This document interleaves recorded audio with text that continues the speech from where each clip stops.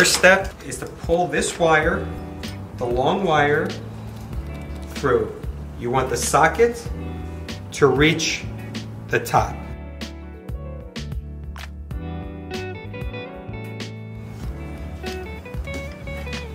It's going through, and now it's touching.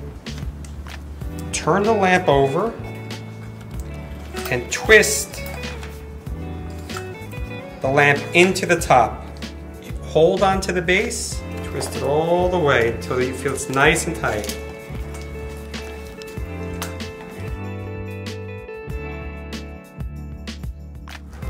Is to put the harp onto your lamp.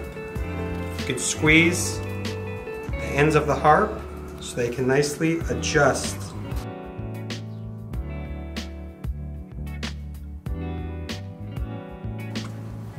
Take the shade, place it on top, take your finial, tighten it up, grab two sides, 10 and 2, like you're driving, and straighten it out. You could straighten it out, 10 and 2. You hold it, you can adjust it any which way until it's nice and perfect.